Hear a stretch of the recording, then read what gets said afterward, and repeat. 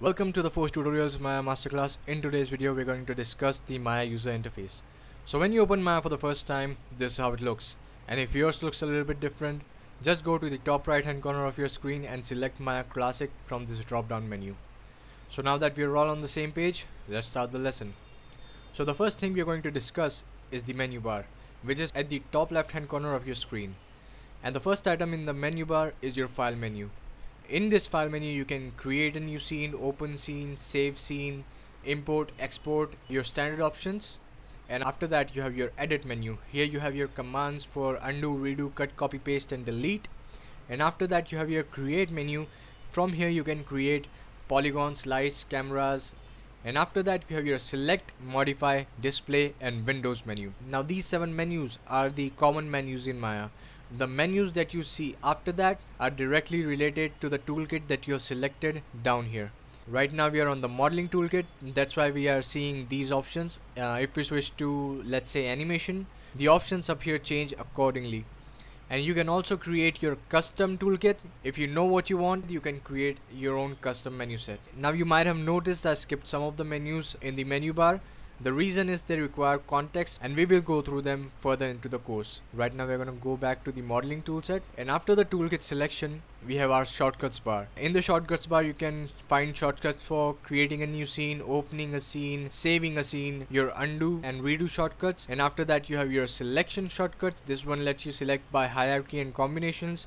After that you have selection by object type, and after that you have selection by component type, which are your faces, vertices and edges. And after that you can see there is this little button. When you click on this button, it opens up a masking menu. It comes in really handy when you're working with a lot of different types of objects. For example, if you're working with joints and polygons and you just want to select the joints, you can turn off the polygon button up here and you will not be able to select any polygons in the viewport. We are going to hide that now. And after that you have your snapping options. This one snaps to grid, this one snaps to curves, and this one snaps to points. You can also use keyboard shortcuts for this. For example, X lets you snap to grid, and when I press X you can notice the snapping option up here lights up. So if your objects are snapping and you haven't pressed any button, you can check up here if the snapping is on or not. And after that you have your symmetry option. You can enable symmetry in any axis, whether it be object or world. And after that you have your rendering buttons. These first 3 buttons are for rendering and previewing your render. After that you have your render settings. Then you have your hypershade, in which you can create materials. And after that you have your render layers and the light editor. Now on the right hand side of the screen you have these 5 buttons. When you click on the first button, the channel box will appear. In the channel box you can find information about the translation, rotation and scale of the object and a few more options. And below that you have your layer window. Here you can create layers, and you can also click on this tab up here to minimize that tab. But when you click on the tab, you notice that the tab hasn't disappeared. It is right there at the edge of your screen, so you can click on it again to make it viewable. But if you turn the toggle off from up here, the menu will disappear.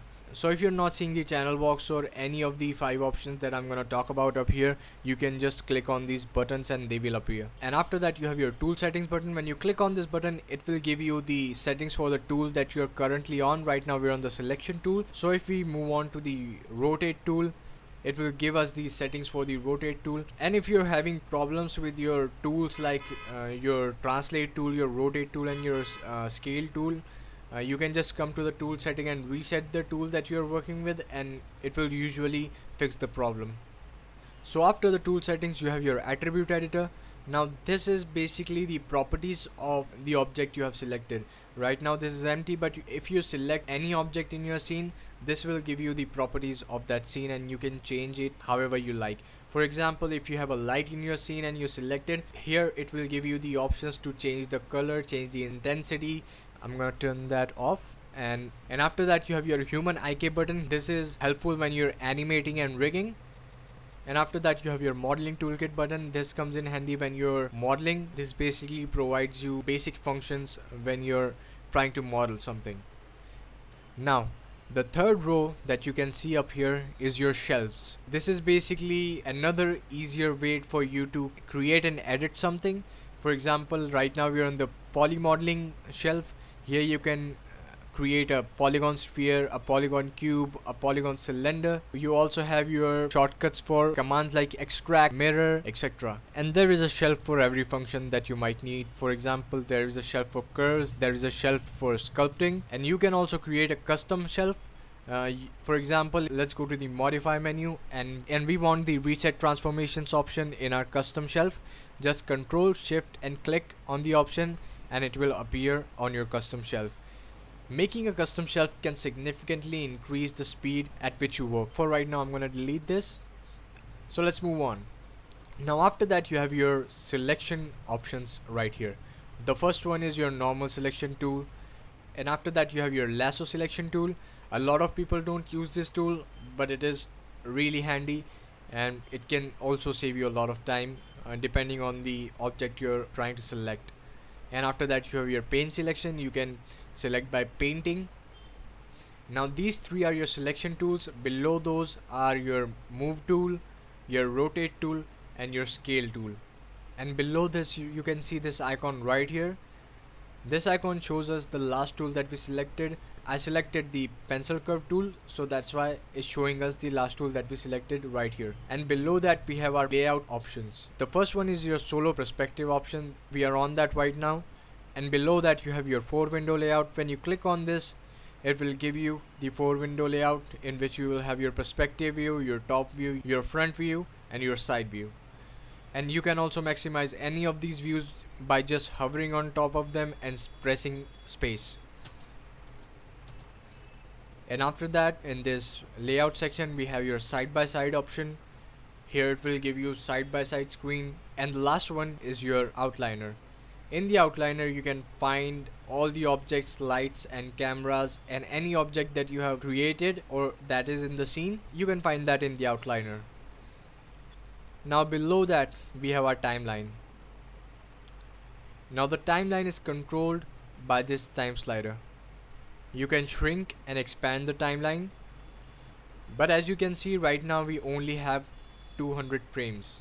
Now the overall length of the timeline is determined by these boxes that are at the outside of the time slider. If we change the value here from 200 to 500, you can see the time slider just shrank. We can expand that now to 500. Now the boxes that are just on the outside of the time slider control the length of the time slider. If you wanna input the values of the time slider manually, you can do that. For example, we can go to 1 to 100, and now our time slider is from frame 1 to frame 100. Now after that you have your current frame. Right now we are on frame 1, that's why it's saying 1. If we go to frame 11, it will show frame 11. It will tell you what frame you are currently on. And after that you have your standard playback options. Now below that we have our character set selection, our animation layer selection, our FPS for the animation that we are creating right now, and a button to turn on looping. So when you press this button, the animation that you will play will loop continuously. And after that you have your auto keyframe button. If you turn on this button, any changes you make in your scene are going to be keyframed automatically. And after that you have your preferences button. If you hover on it, you can notice on the bottom left hand side of the screen it says animation preferences, but if you click on it, it will give you the preferences for everything. Here you can change the interface, the color management, the camera settings, the animation settings. I'm going to close that for right now. We are going to go through the settings in a future lesson and optimize Maya.